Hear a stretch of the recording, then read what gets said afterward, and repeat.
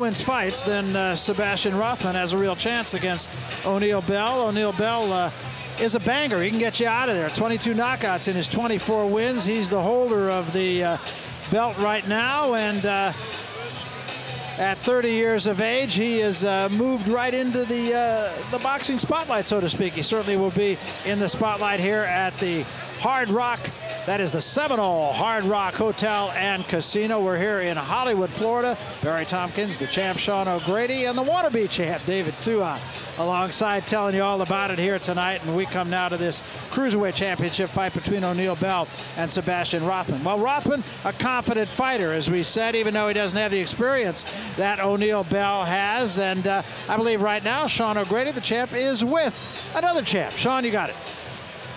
Hey, Oneal Bell, I'll tell you what, this is going to be a good fight. I'm really looking forward to this. How do you come out when you know this guy's coming after you to take your title? Hey, that's the only way I like it. Go get him, you know. Instead of me chasing my opponent like the last fight, come to me, let's fight.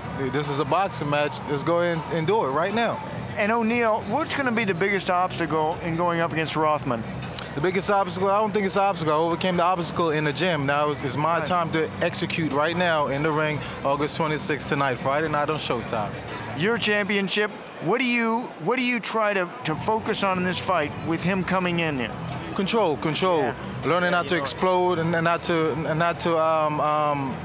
get off before I'm supposed to. Control, basically. I'm an explosive puncher. You know, the only thing I have to do is control myself and deliver the shot, execute. Wow, that's fantastic. You know what? We're getting ready for a good fight. Barry, you hear it? Both of them know what they want to do tonight. It's vital. Guys? Well, we keep talking about game plans, and here's two guys who it seems have come in here with a game plan. Now, if Rothman executes his and is just able to jab and stick and move, maybe it does mean, David, that Oneal Bell will have to chase him around again like he did in his last fight. Well, he's mentioned that he's going to be taking his time, trying to stick to the game plan, and obviously walk him down into a stage where he's going to be able to get off. So, once again, important to have a game plan. All right, well, we're just about set for the ring walks then, and here's Jimmy Lennon. Ladies and gentlemen, at this time, we present our world title attraction. Prepare to welcome the boxers as they make their way to the ring. First, ladies and gentlemen, please welcome the challenger, Sebastian Rothman.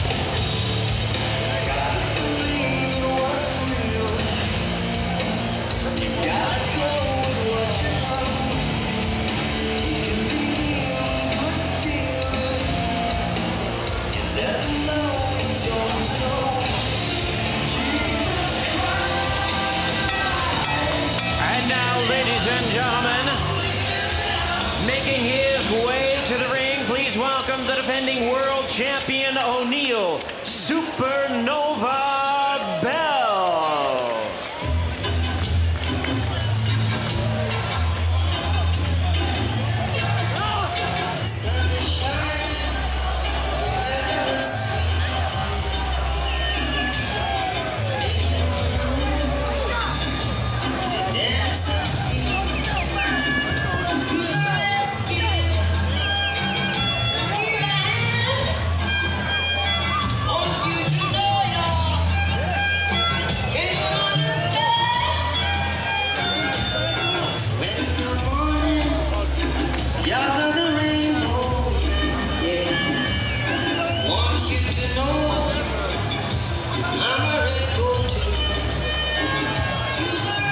Let's take a look at the numbers and see how these two match up with each other. As we said, you got the boxer against the puncher. If in fact styles make fights, this should be a good one.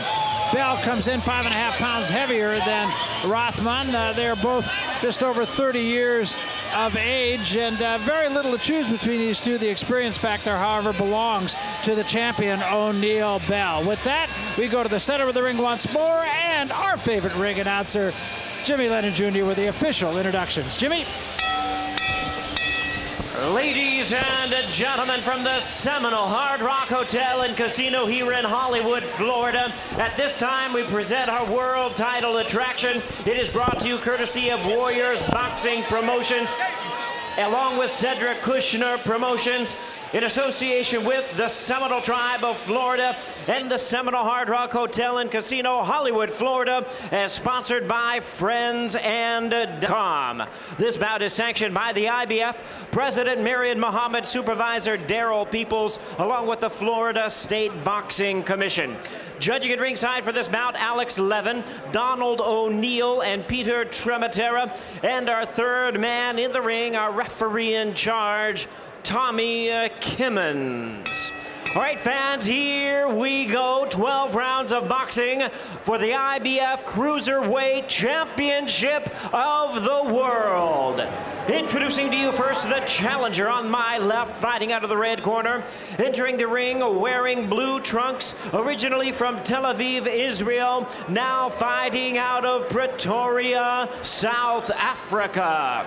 His weight already 194.5 pounds. His record stands at 18 wins, 3 losses, and 2 draws, with 12 wins coming by way of knockout. He is ranked the IBF number 13 Cruiserweight World Contender. Please welcome the former IBO and WBU Cruiserweight Champion. Please welcome the challenger, Sebastian Rothman.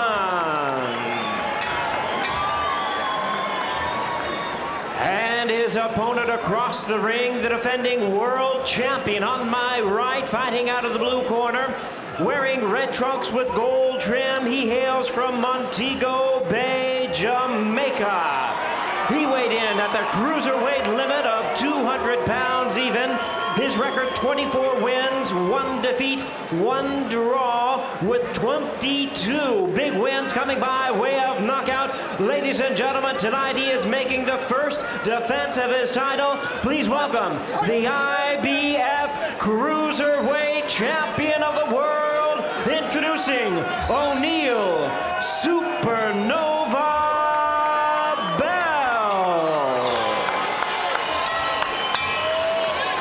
Once again, a referee in charge, Tommy Kimmons, now to give instructions. 12 rounds of World Championship boxing schedule.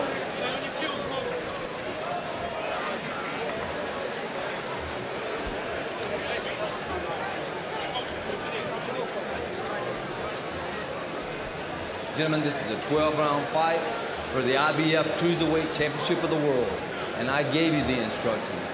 I want to remind you, this audience is here to watch you fight, so keep it clean. Touch them up. So we are set to go, and we also, of course, want to welcome all of you watching live tonight in South Africa on Mnet. You got to get up early or stay up late. Oh, yeah, they love boxing in South Africa, too. It is the #2 sport right behind soccer. They love the sport of boxing. They follow it. They read the magazine, so we're happy to have them tuning in on Mnet.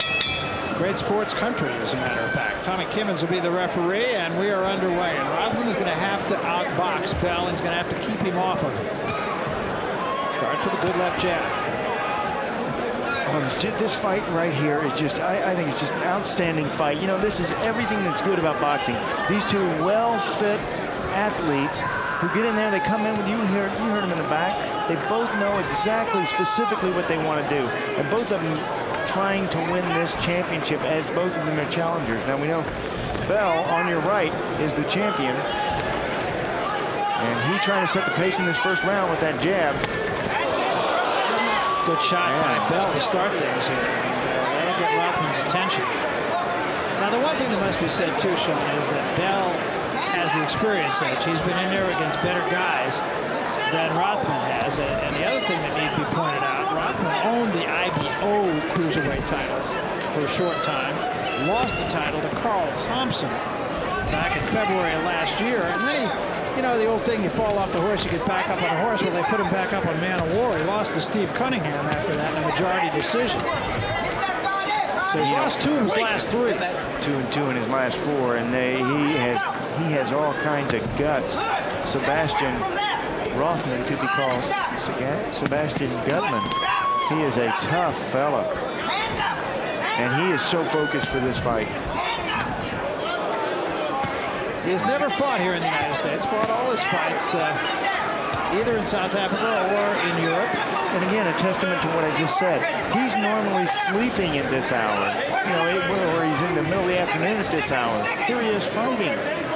He's performing on the other opposite side of the world for him. Yeah, that is no small commute from Pretoria, South Africa to Florida. I've fought on the other side of the world, and it's hard. It drains you. You're tired. Nice good, right. Sebastian. Kind of a confidence-building round here for after taking a shot early from Oneal Bell. Rothman fighting much better.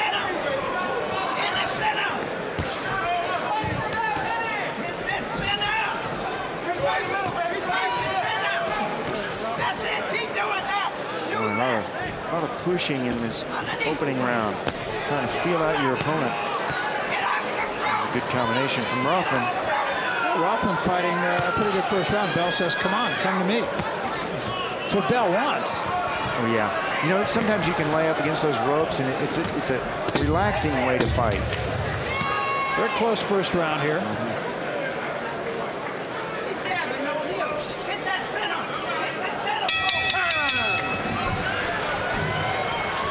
Sebastian Rothman. What do you think, David, to it? That was a very close round.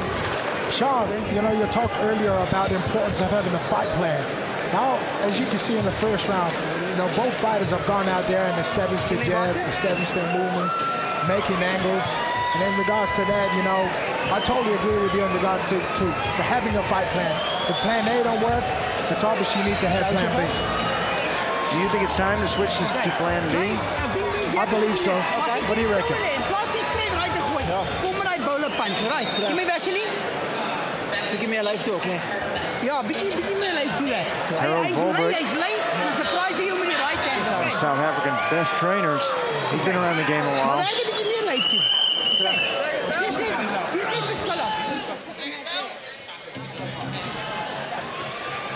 What round is it, Barry? Coming to round 2. Hey, there you go.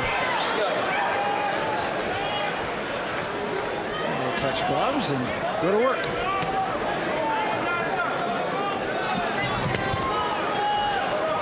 Good jab, good stiff jab. You know, my trainer always told me, set the jab. Everything else will work if you just can set the jab. Right in every fight, start that jab off. Nice work from Rothman. The jab counter from Bell. And you would always say to your trainer, Dad? Yes, exactly, I did. I sure did. My father was my trainer. Dad, yes, sir. Yeah. How do you fire your trainer? I never could. Yeah, sorry, Dad, you're fired.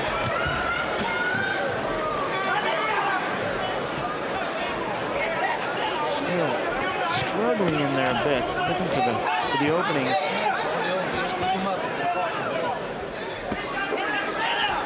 Tommy Kibbins, the third man in the ring.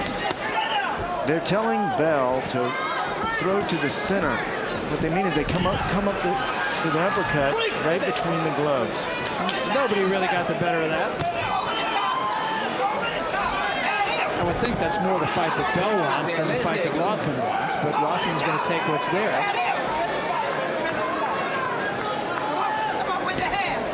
This is the fight that Rothman wants right here in the center of the ring at long range. And a good jab. Good jab.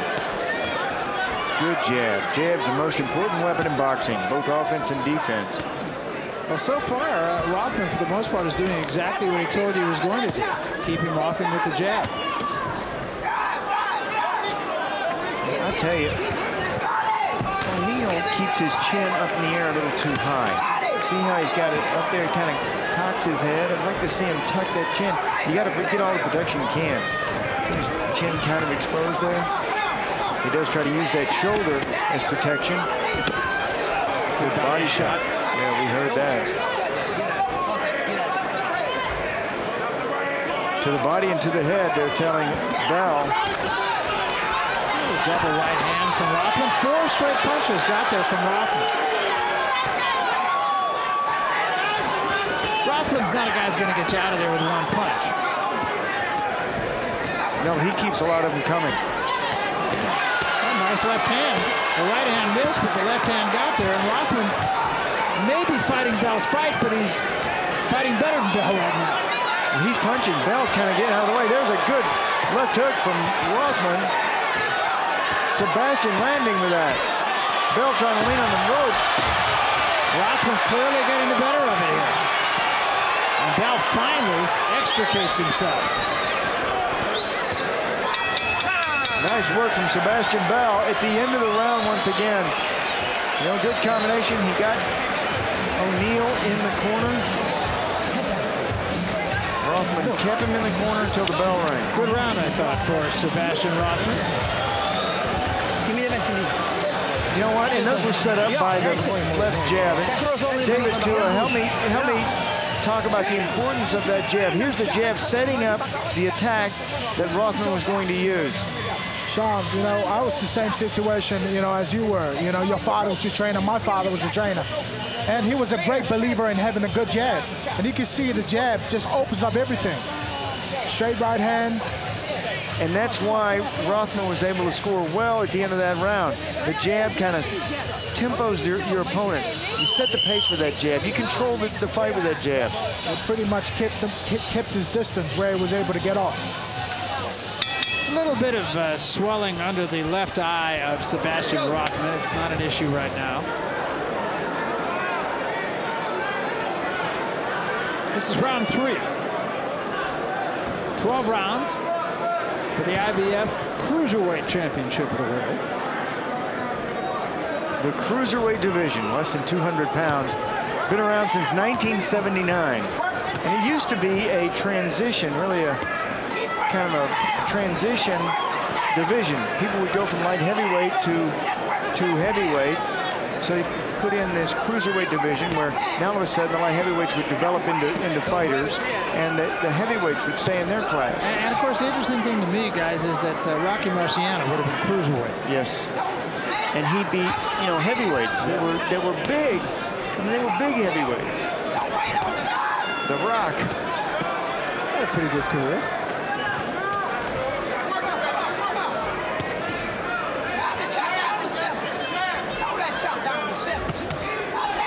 Looking for more jabs from Oneal. Good right cross. That was thrown with intention. Oneal just seems to be pawing right now with his punches, just trying to pick Rothman's jab.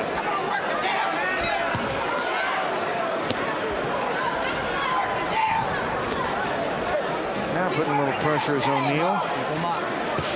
Rothman, pretty good defender, covers up pretty well. Those punches mostly landed on the elbows, and Tommy Kibbins obviously thinking one of them landed low. Yeah, real respectful is Oneal. I'll tell you, both nice guys. Outside the ropes are both quality guys. Good jab from Sebastian. I think Oneal Bell is going to start to realize he's got a problem here getting inside the jab of Rothman, and when he has, Rothman's gotten the better of it. But Oneal does know that it's still early in this fight. Right. I mean, we still got a long way to go. How about that? 7 or 8 jabs in a row.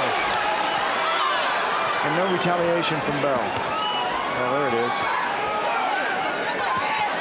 Good combination from Bell. I like Bell doing that. Start off at the body, then work your way to the head. There's a good cross from Sebastian.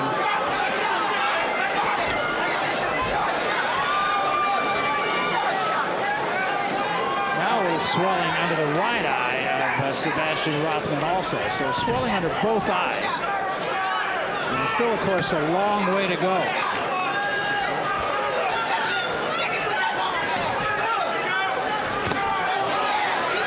Good jab. Good jab. You know, these two, they do know the importance of the jab. Both of them. That's a good cross. Pick, though, on the arms of Rothman. And there's Rothman coming back. Both of them still trying to set the tempo in this fight. I thought another good round for Sebastian Rothman.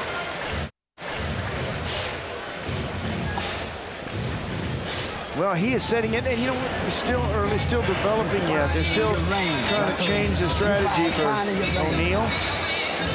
That's James Plenty. He's got plenty of instructions in this one. David Tua, what would you tell him if you're in the corner? How about Bell or Rothman? I want the biggest star up there, right? All right, give me Vaseline. You know, just an observation here, David, that a little bit of swelling under both eyes, and far be it for me to question, but why would they not get in swell on that road? Beats me. Thank you. I think they should have it. It beats him.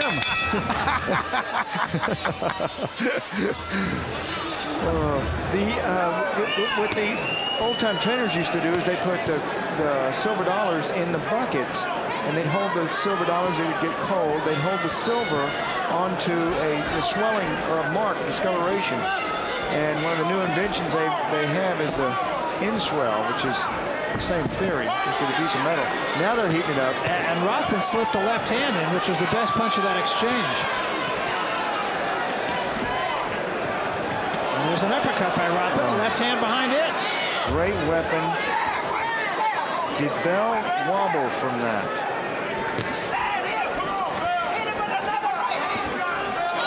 You know, one of the things, Rothman is not a flashy fighter, but you know one thing I really do like about him? He always seems to be on balance when he throws a punch. You know, he's been taught the basics well. Look at his hands, they're pretty high. When he gets in close, he brings them up. He throws good punches. He has good balance in there. He's like an overall fighter. He kind of steps around. Look at this work from him. He does a little pivot around there. There's Bell with a couple of body shots. And there's a couple of bumper cuts that did slip in. They weren't damaging. Rothman comes right back with a right hand of his own. Rothman is just taking this fight to Bell. Rothman's hurt. No, I think he's got to be faking it. That's too good. An Academy Award performance.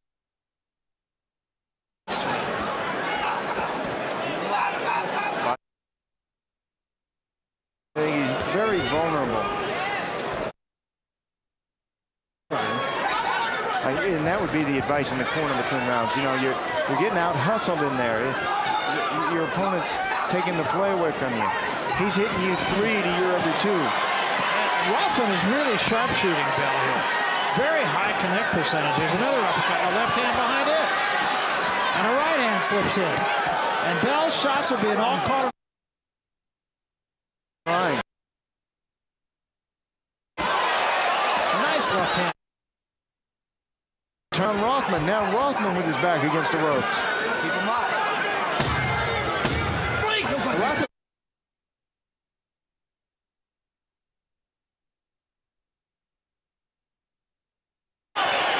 And the timekeeper did not start counting, although it's